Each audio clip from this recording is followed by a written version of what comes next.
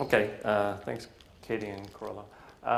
What I'm going to be talking about is similar to what Melanie's going to be talking about for the Arizona site, but this is sort of taking this version of the logic tree that Katie just presented and doing some sensitivity analyses on those certain branches and features of the logic tree. So this is going to be for Diablo specific. If I want to step back first, I want to say, okay, you know, what goes into the hazard will be not only the ground motion part, but like Norm said, there's a whole group and studies going on to develop the source model. And so if we go back and we look at sort of what I presented at the first workshop in terms of what are the significant sources to Diablo Canyon, this shows a plot of two sets of hazard curves. On the left, we've got the PGA hazard curves. On the right, we have half a hertz or 2 seconds. Let me just point out that the x-axis is a normalized ground motion value because we're not concerned specifically about absolute ground motion values, say at the 10 to the minus 4 level, but we're concerned about the relative contribution for all the sources. So this is showing in both cases the contribution from individual fault sources, which are listed down here in the legend. And the thing that jumps out, especially for PGA, is you've got a cluster of sources which are contributing basically most of the hazard at the site. And these are the four sources that have been sort of talked about and people may be familiar with or not. It's the Hosgreave fault offshore.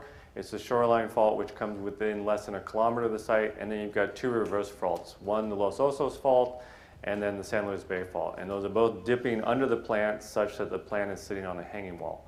So when you look at those four sources together, those are sort of the significant contributors. And so for my sensitivity analyses, what I'm doing is I'm basically running those four sources and doing that with the different variations of the ground motion models to see how that impacts the hazard at the end.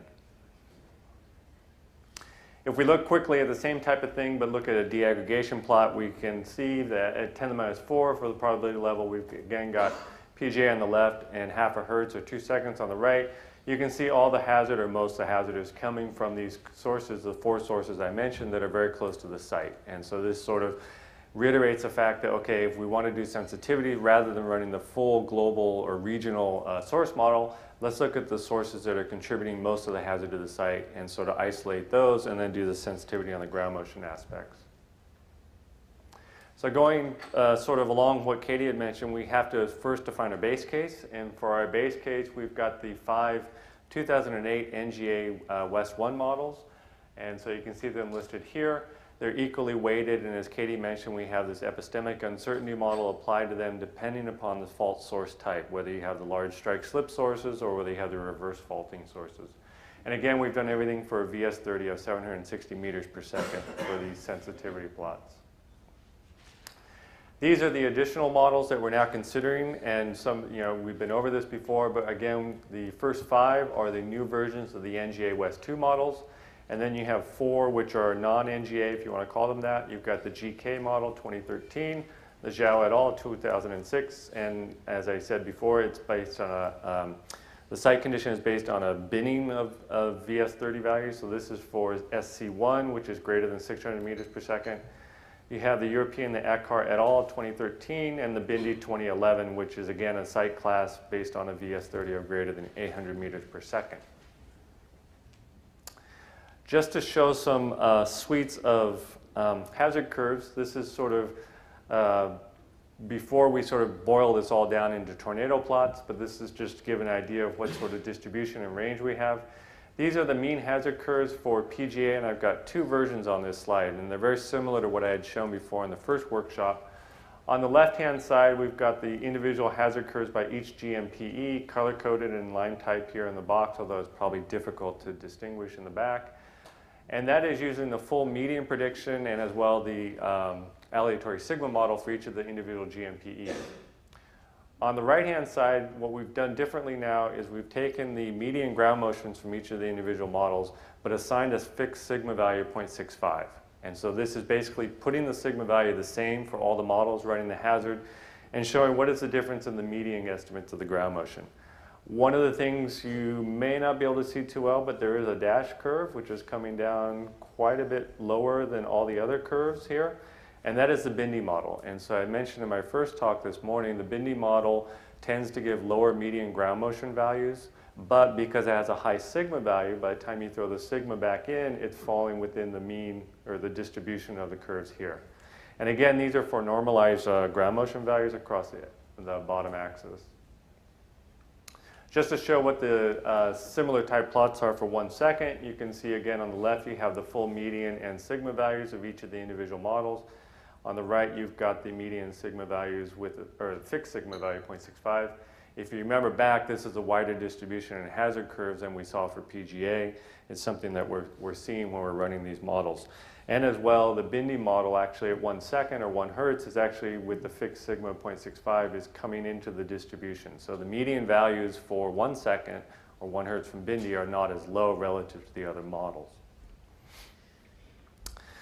So before I go to the final sets of plots, which are the tornado plots, which have been developed and we present them in our working meetings to allow us to sort of investigate outlier models and certain aspects of models that we want to do more research on and get a better understanding, and people will be talking about tomorrow and the rest of this workshop, is how do we calculate the tornado plots? So given if I were to run a base case hazard curve, being this red line here, and I ran 2 additional cases, so I'm calling it a GMPE high and a GMPE low. And so I want to take a certain probability level, so let's say 10 to the minus 4, and I come across on my base case and I read down and I get a certain ground motion value, a little bit over 2, between 2 and 3 G. Again, on a normalized PGA, it doesn't matter in this schematic diagram as to what the, whether it's normalized or not. So that gives me my base case ground motion level. Then I do at the same probability level, 10 to the minus 4, read down and calculate the ground motion for the high and the low, the green and the blue values. I then compute the ratio of those ground motion values, and that gives me my tornado plot point. And so what we do and what we'll show is we break apart the logic tree into certain branches and we plot the distribution of those ratio data points for each of the different branches of the logic tree so we can try and understand and get a better understanding of what aspects of the models are important and which ones may not be as significant to the overall hazard at the site. So this is a sort of a word plot of sort of the 8 cases that I will be showing and Melanie will be showing for these tornado diagrams. And so let me go through these and explain them as to what we're actually tweaking and modifying. So the first one is the sigma. And so what we've done is, again, we have a base case set of 5 NGA West 1 ground motion models. And we take those median predictions of the ground motions from those 5 base case models. But on top of that, rather than use their median or their sigma models, we apply the individual sigma models from each of the GMPEs. So as an example, if we're looking at a hazard run where we'd run the median ground motions from the 5 NGA models with the sigma model from the ASK 2013 model. And then we do the same thing with the BSAA sigma model. And so what we're tweaking and what we're changing out is within the hazard interval, we're running the median ground motion values, but we're swapping in a different sigma model to see how that sigma model impacts things. Related to that is we then do the same thing, but we do it where we modify the phi term. So as Katie had just mentioned, there are 3 options on the phi term. There's a constant term, there's a magnitude dependent term, and there's a magnitude and distance dependent term. And so we do the same procedure where we basically take the median ground motions from the base case, but we swap in the sigma model from a different GMPE with this additional phi SS correction. Because 2 of the models, well, the Idris relationship for the 2008 and as well the new NGA2 model doesn't break their sigma apart. We can't run those cases for this phi SS, and as well the GK model doesn't have their sigma broken out into the phi and the tau terms. The next one is similar to what I had just shown before. That's running the individual GMPs with their median predictions and as well their sigma models. Then we follow that up. I'm calling it the GMP median. What that means, it's a little bit confusing, I guess, is that we're looking at the median aspects of the model. So we're fixing the sigma. So the sigmas for all those cases are fixed at 0.65. And then we get into a set of 4 cases, and this might need a little bit of explaining based on the words I put up there, which is limited. For Diablo Canyon, we've got 2 main source types. We've got the 2 strike-slip sources, the Hosgri and the Shoreline, which are strike-slip sources close to the site, and we have 2 reverse sites, or 2 reverse sources, the Los Osos and the San Luis Bay source. What we want to look at is we want to look at, well, how different are the results based on sort of the GMPs and their prediction of strike-slip ground motion as opposed to, say, reverse hanging wall ground motion sites.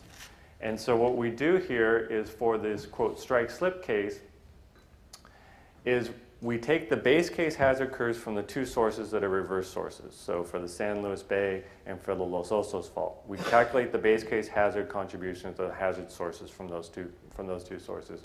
Then for the two strike slip cases, what we do is we calculate the hazard curves based upon using the individual GMPEs.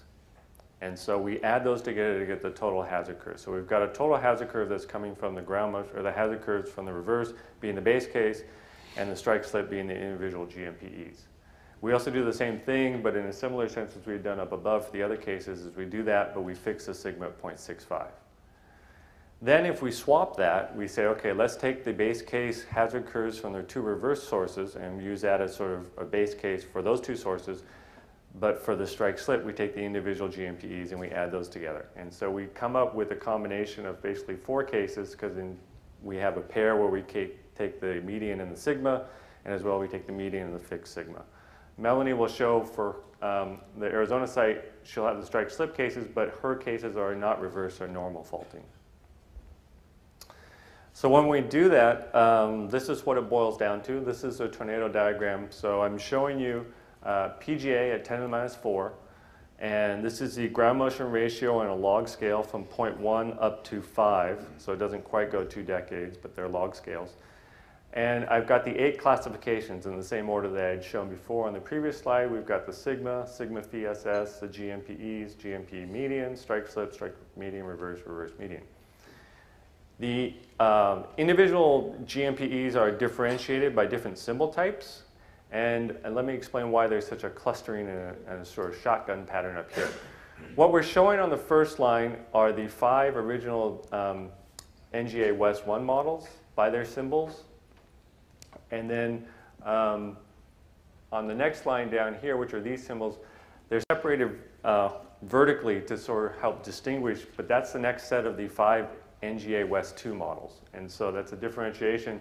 This is basically showing the difference in using the NGA West 1 or the base case models, the individual cases, to the NGA West 2 models. So for this example, you can see that based on the different sigma models between NGA West 1 and NGA West 2, you've got a little bit of an increase in the ground motion values using the new NGA West 2 models. Then the next line down, which is a little bit more spread out here, these are the 4 non-NGA models. So you can see, although I don't know how easy it is, the green open diamond here is the Bindi relationship, and then the solid upper triangle is GK relationship. So these are the 4 non-NGA relationships, and you can see there's a bigger spread, and that makes sense because, as I mentioned before several times, is the Bindi has the highest sigma. And so applying that sigma model from the Bindi model leads to a higher hazard or higher ground motion. And then finally, the last symbol that I'm plotting here, this beach ball, is actually the average of all of these data points. So if you just want to look at the average of each of the branches, you can see it's this symbol, this symbol, this symbol, down all the way for each of the cases. What you can see here is, as I mentioned, there is a spread here for the non-NGA models as compared to the NGA, either 1 or 2 models. And as you can see, as you come down here, the significant things are things like the sigma and as well the GMPEs individually by themselves. This is for PGA at 10 to the minus 4. If we now move to 5 hertz at 10 to the minus 4, you can see now that the Bindi model is actually jumping out quite a bit higher, especially for the sigma case. And so it's a combination of running that median sigma for the Bindi model and as well the high sigma for the Bindi model. You can see it's a similar type of distribution, and these are the types of plots that we've been presenting at the working meetings to help us sort of understand and sort of focus our energy and our research on specific aspects of the models. And this will be something that going forward in this workshop, that certain aspects of the models themselves and the comparisons between the models I'll present tomorrow, and we'll be leading the discussion. This is now for 1 hertz, again at 10 to the minus 4. You can see now what we're getting is we're getting a bigger distribution of the models here.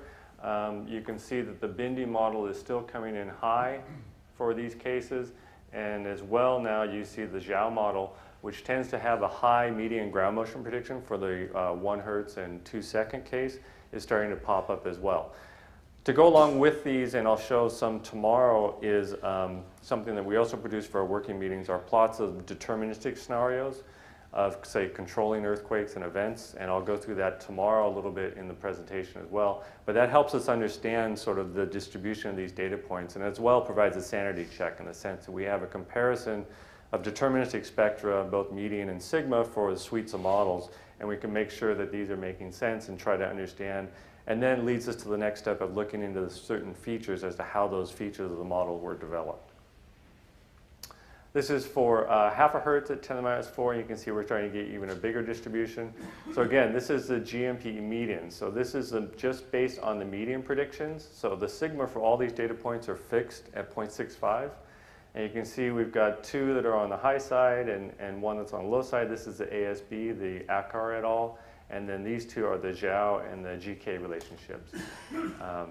And so from this information, we can break it down and sort of try and understand what's important to the sigma in helping us develop our ground motion model. This is now PGA at 10 to the minus 6. The main difference between this and the first tornado plot I showed is it's a little bit wider distribution in the data points. Individual trends and individual models are still very similar. And then finally, this is 1 hertz at 10 to the minus 6. And so here you're starting to get ground motion ratios up to about 2. And this is, again, the GMPE, just to remind you, is using the individual GMP median and sigma model. So this is the Bindi, and this is where you're starting to see that large sigma starting to have a bigger impact, as you would expect, as you get down to the 10 to the minus 6 level. And then these are just a list of the references of all the models.